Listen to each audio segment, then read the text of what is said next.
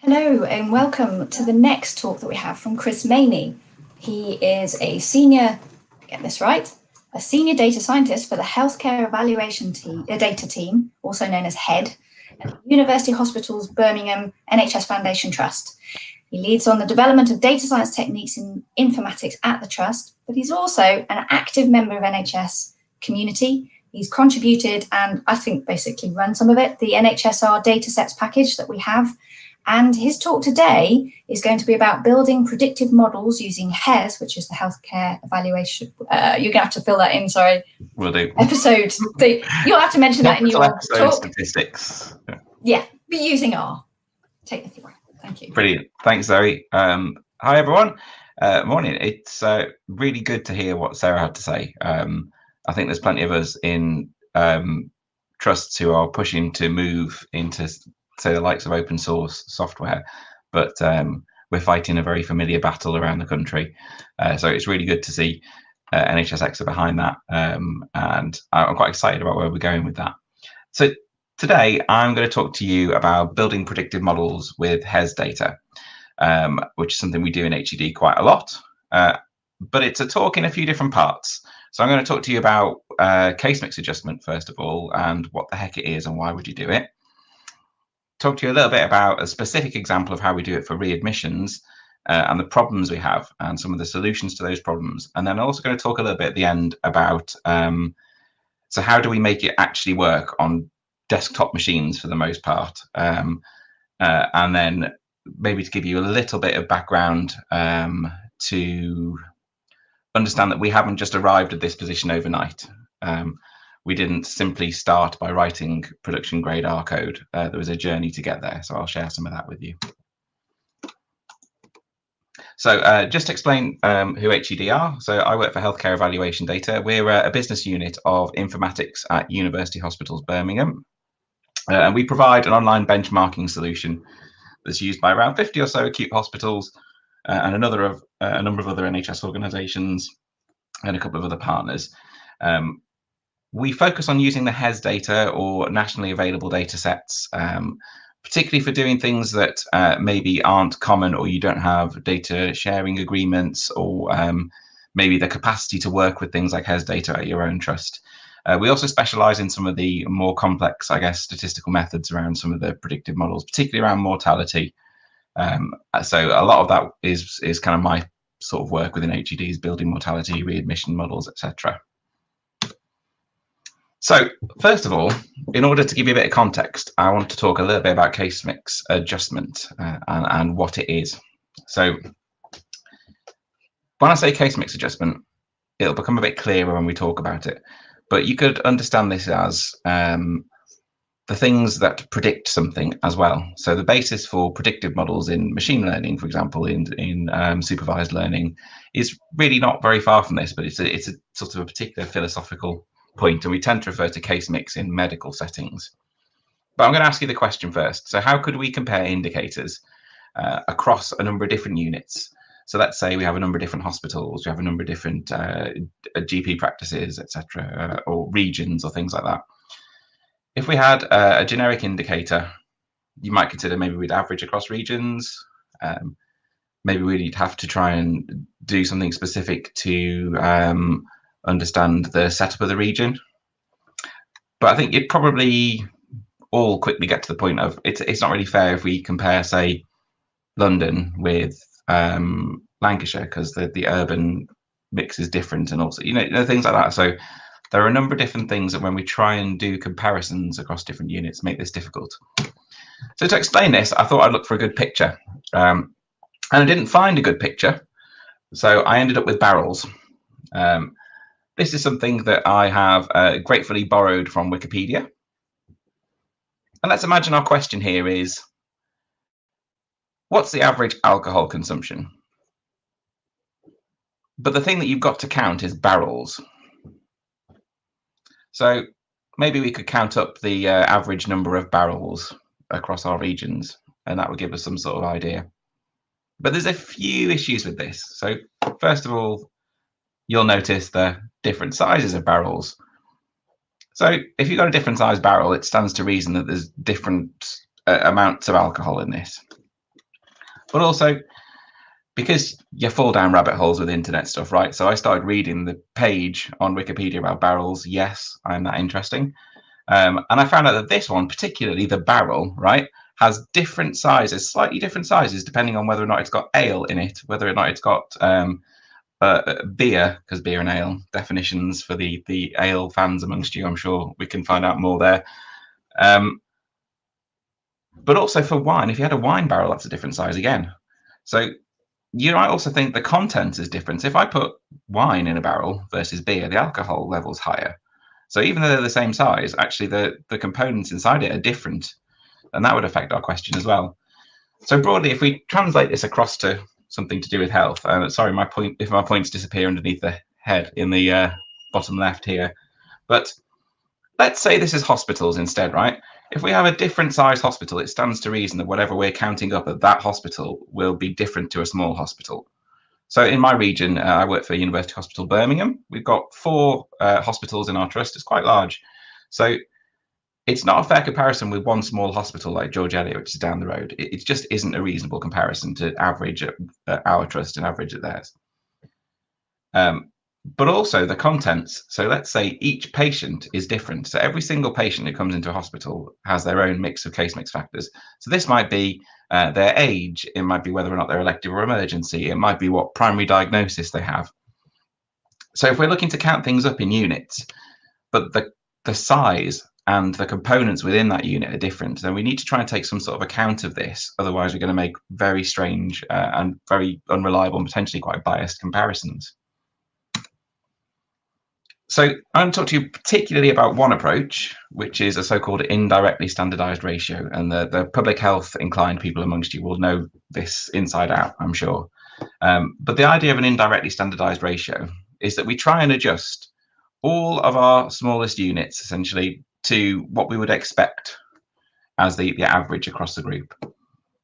So that might seem like a strange concept, but I'll explain it in context of a regression model now. So if we use a regression to estimate the effects of different predictors, so let's say the age, whether or not a patient is elective or emergency, we can use that model to work out the risk associated with each of those characteristics. And then once we work that out, that's what a regression model does. We can then use that model to predict back onto the patient data set. And the patient data set, each patient will then receive a risk score. So let's say it's a mortality measure or a readmission measure or something. They'll have a risk of that event, a risk of death associated with them. And we can then sum that up then, let's say per hospital. So if we summed up the number of events, so we could get a relative risk ratio, let's say for readmission, of the total number of readmissions over the sum of the probability of readmission over our patients. So we end up with an observed over expected, essentially. And expected it's not a clinical thing here. It's a how often did this happen in our data set. And this is true whether you use a regression model, a random forest, a neural net, whatever you use. If you're predicting a set of events and getting a set of probabilities out, you could do this sort of thing. So by way of a case study then, in HED, we have a measure that looks for readmission to any acute providers within 30 days of discharge from another. So the idea is that for hospital A, if you discharge a patient and they are readmitted to any other hospital, including your own, within 30 days, we chalk up a readmission event to hospital A. So not to the receiving hospital, hospital B, to hospital A. But given that we have the HES data, which is across the whole country, we can look at this across different providers. So when we're building our case mix model, we use a bunch of different variables here. So those primarily relate to things like the patient demographics, particularly whether or not they're emergency or elective, because that's quite a strong predictor. What it is they're coming to hospital for. So are they coming in because they have a fractured hip or because they've had a stroke? Or, you know, so that is quite important to understand what they're coming into the hospital for. And some sort of measure of their overall health status. So we might use a comorbidity score, or we might use some sort of frailty index or something or other that gives us a measure of how well a patient is. But how we parameterize these is actually really important. So, and I'll go on to explain that in a second. So if we just put age as a continuous variable, that's perfectly reasonable. It's one way of doing it. But it's going to assume then that the effective age is constant across the whole range, which it might not be. It might be that age, for example, for a given condition, it's really not very predictive until you hit later in life, and then from a certain age, the risk might increase quite dramatically. So things you can do here are binning, or you can do transformation. So you could log transform a predictor or square root it or whatever, or you could chunk it into categories. You could say age in 5-year, 10-year categories or things like that. They're common options. But the main point here is that if you're building a regression model, what it's essentially assuming is that all of your points are independent as well. So all patients with a given set of characteristics have exactly the same risk as all other patients with that characteristic. But it's not really quite that simple, because case mix adjustment, as in fact Professor Mohammed and his colleagues have said before, there's a fallacy around it, which means that because we have made a case mix adjustment, there's no longer any effects of case mix. That's not quite true. What we've done is we've adjusted for the average effects of case mix. So we have things like clustering, where a particular patient being treated in one health economy will always be a little bit more like patients in that health economy than they will the national average. So for those of you familiar with clinical trials, we often have clusters in clinical trials because of recruitment centres, and it's just the same with statistics at hospitals. So a great many statistics don't make an adjustment for the fact that we have clusters because of the way local services are set up and the differences between local organisations. So one of the first two things that I want to draw your attention to. So those of you who were in my regression workshop the other day will have heard me labour on about using regression models and understanding the coefficients, using them to predict, etc. But what if it's not as simple as our x variable, just straight up predicting y across the whole range? So to explain what I mean, let's imagine we've got this data set here. So y is the thing we're going to predict, and x is the thing that we're using to predict it. So you might say that I want to know for a patient of, or for a variable x of 100, what y do we get? And it's about 50. But you'll see it's a sort of sigmoidal pattern here, where it doesn't really go up very much from about 50, 0 to 50, and doesn't really go up that much from 150 to 200. But it does go up quite a lot between 50 and 150, so it's not equal across the whole range. So if we fitted a normal traditional regression model across this is what it does. It throws a line straight across it. And you'll notice here we're kind of rather overscoring this section here. And you could say that we're kind of underscoring there as well. So it's not really the best fit across the range of the data, but it is a good average fit across the total. So it doesn't fit particularly well locally across the range, but it does fit globally across the range. So if we were to break them into categories, then let's say we did 0 to 50, 50 to 150, and 150 or more. What you're effectively fitting then is any value under here gives an x of, I don't know what, 10? Gives a y of 10, sorry. Any value with an x of 50 to 100 gives a y value of 50, sorry, to 150. And any x value over to 150 gives you 100. So yeah, sure, it works, but it's crude, isn't it? We're losing information here. But how about we do something a bit more like this? So this is a polynomial fit, which don't let the mathsy word scare you, but broadly it's a function. So we add a bit of maths around it to better describe the dynamics of the data. And using that function, we then get a much better fit. So this leads us into a really nice extension of a regression model called a generalized additive model, or a GAM. Again, slightly mathsy description here, but what we have is a smooth piecewise polynomial. So we have a series of different polynomials that are fitted together in a smooth fashion from one polynomial to the next. And they're joined at things called knot points. So you'll see where the inflections in this is where there are knot points. And each one of these is a sort of a polynomial of degree 3. So it's a kind of S-shaped polynomial. And then it's joined at these knot points in a continuous fashion. So you can get really quite a flexible fit that depends really nicely on your data. Now, the reason we use it in a generalized additive model framework rather than just doing a really tight fit to the data is because it's really, really easy to overfit at this point. We can be fitting noise in our data set. So the mechanisms around a generalized additive model fit these functions, but they fit them in such a way that there is a tension between how well it fits and how biased it is. So essentially, we end up with a kind of almost a simplified regression model in a way, where we're predicting our y based on an intercept, but then we're estimating a function of x, and that function is this spline. And then we've got an error term as well. So actually, GAMs are a really nice extension to a regression if your data has got a non-linear relationship. So in terms of doing that in R, I'm going to recommend to you Professor Simon Wood's package. It's kind of become the de facto in R. There are a number of different implementations of GAMs. Don't get me wrong; they were originally proposed by Hasti, I think it was Hasti Tibshirani, and there are a number of different ways of doing them. But this is a nice way that, as I say, minimizes the tension of the overfitting. So they're just like a regression model, but we use the MGCB package, which is Professor Wood's package, where we use a GAM rather than a GLM. We're predicting y with x, but in order to tell it to draw that spline around it, we've got an S, which is a smooth function, and we've got a couple of other things we can supply. So BS here, obvious joke there, is it's the basis for the function. So there's a number of different types of function you can use for this, and the basis here is a regression spline, and you can tweak the number of knots as well by supplying more or fewer. And this would then give you a very similar output to those you'd expect in a regression model, but we've got approximate significance of smooth terms. So you can have parametric terms, they don't all need to be smooth. So you can see the intercept here isn't smooth, but the x term we put in is smoothed. So it gives you a much more flexible fit. So the other thing I said was clustering.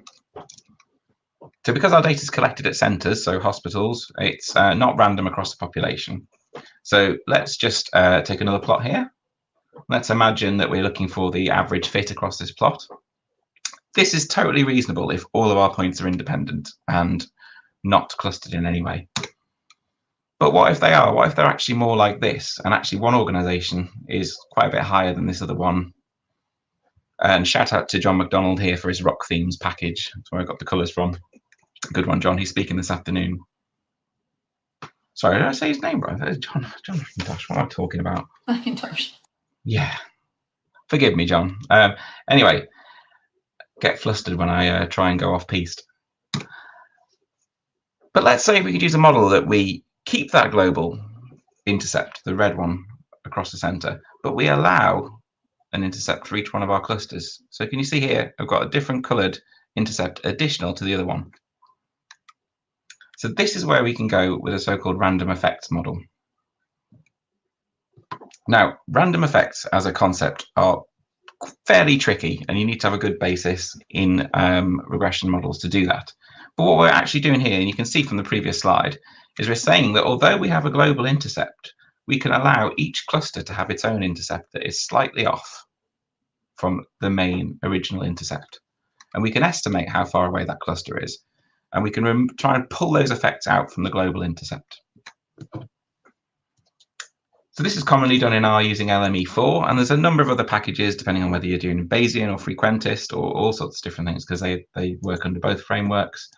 But the key thing here if you're using LME4 is we're using the ELMA function or GLM, and to code this random intercept for, so 1 is intercept term here, 1 intercept per cluster is entered like that, and you'll find that we have an estimate of the random effects, an estimate of the fixed effects. So this is the effects of X and the intercept, taking out the effects of the clustering. So it allows you to get a much better global average and a much better estimate of the parameters, but they are a little bit trickier to fit and understand. So how do we then use them in HED? So having built these models on our different HRG groups, each of them has a slightly different fit depending on the components of the group. We then predict them back onto the patient data set, and we then present it back within an interactive module like this. So this isn't using R or Shiny, for those of you who like R and Shiny. We weren't at that point when we originally built HED, but this is a tool called Spotfire, which if you're familiar with Tableau, it's the same sort of type of tool as that. So we give customers a huge array of different filtering options and ways to then chop and change them and present them. And we present them in things like funnel plots, which I won't go into because that's a talk for another day. but we give our customers the opportunity to cut their own data, but with these risk scores associated, so we can get risk ratios out.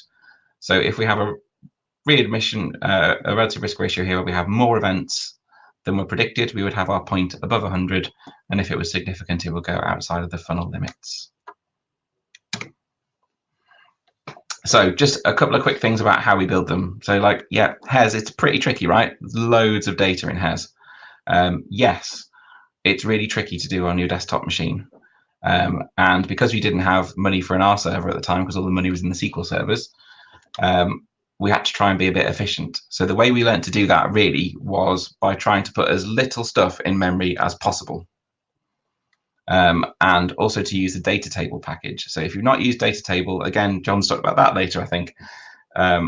But data table is fantastic. It is very, very, very fast. It is a keyed, optimized take on the data frame with an index. So it does work very, very quickly. And it works by replacing values in situ rather than by copying and bloating your memory. So it's very, very useful. We also took a principle of don't load anything you don't need. So if you're building a particular model on a particular HRG subchapter, don't load the others. Only go and pull the chapter that you need for a particular model at a particular time. And when you build these models, you're building a model matrix. So this is generally a huge, relatively sparse matrix if you've got lots of factors in it. And if you use R's version of a sparse matrix rather than a regular model matrix, it saves loads of memory. We also tried doing things in parallelization, which didn't work very well on desktops because the poor desktop crumpled under the weight of it. But it does work a lot better on Linux. So speaking of which, after much fear and seeing how well other people do it, I'm looking at Chris Mainey and other people, we sort of finally took the plunge on trying to set up a Linux VM for an RStudio server, and it has revolutionized the speed of how we can do these things. We've still got a long way to go on how much further we could take it, but I think it's a really good option. So it involves a degree of Linux skill, but it's really helped us. So do consider this if you're trying to build models at scale. There's also a bunch of optimized functions. If you dig around in the R package functions, you'll find things like BAM, which is a big additive model which from GAM, or you'll see things like big GLM, which again are optimized functions. And just my sort of final thing on our journey of how we got here. So we used SAS for ages before we got anywhere near R, and barely anyone touched it because it was complicated and we didn't want to break it.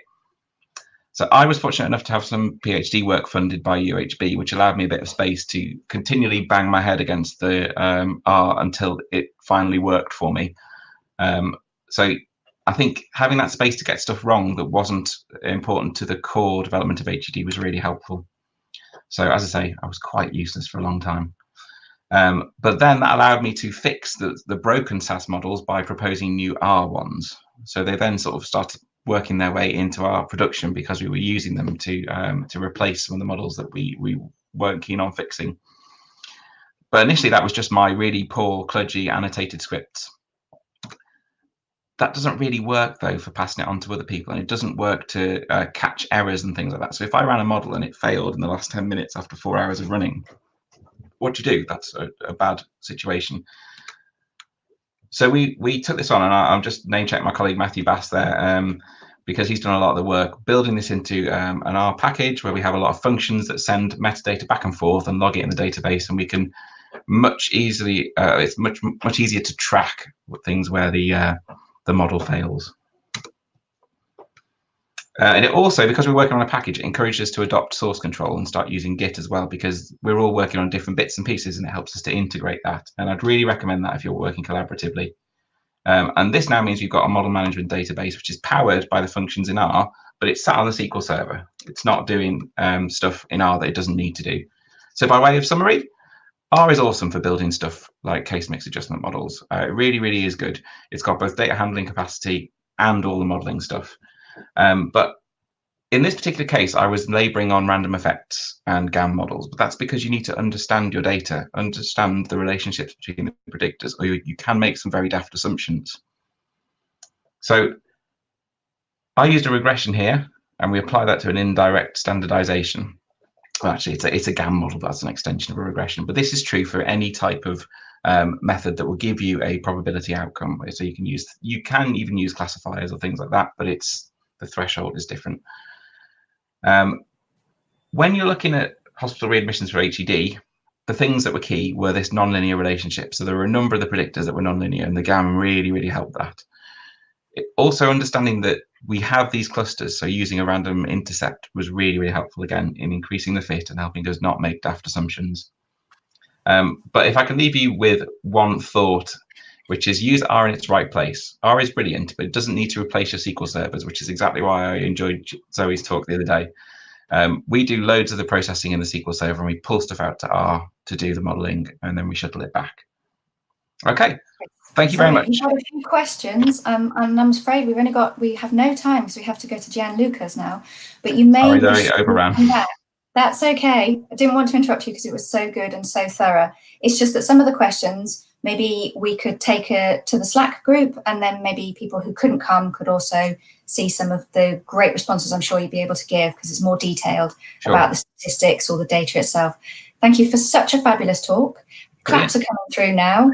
And we're going to move to the next one and catch you later, I hope, maybe on the Slack group for some of the responses. Great, thanks. Can we copy these out and send them to Slack, or does anyone want to contact I will come back later and I'll put them in for you. Thank you. Cheers. Thank you. Thank you, everybody. See you in the next one.